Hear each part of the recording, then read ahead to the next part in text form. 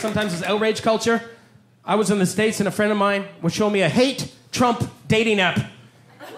Now, if you hate Trump, that's totally fine. I could see why you would, but should that be the sole basis of a relationship? It's like, you hate Trump? I hate Trump. Let's get together and have sex and think about why much we hate that orange piece of shit.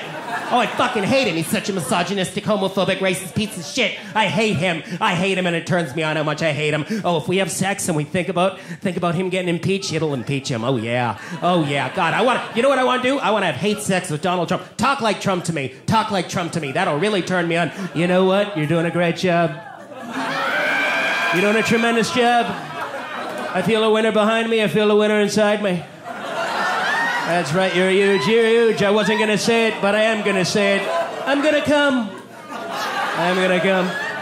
I'm gonna make coming great again. Mark my words, mark my words. Oh, fake orgasm, you're fired.